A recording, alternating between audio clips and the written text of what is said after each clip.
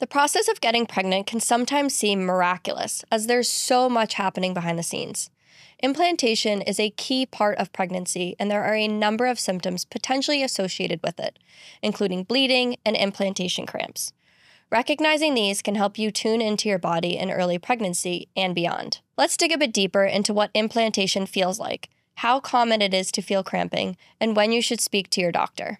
Implantation is a process when a fertilized egg attaches to the uterine lining. This process might cause light cramping or other symptoms such as bleeding.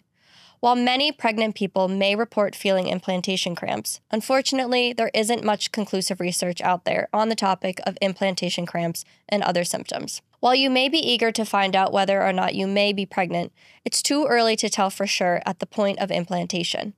That said, having knowledge about your body is helpful at all points in our fertility journey. So let's take a closer look at this early pregnancy symptom. What does implantation feel like? The way implantation feels varies from person to person. All of our bodies are different, and that influences how we experience things. For some people, implantation might feel like nothing. Others might feel distinct cramping sensations that resemble period cramps. Where do you feel implantation cramps?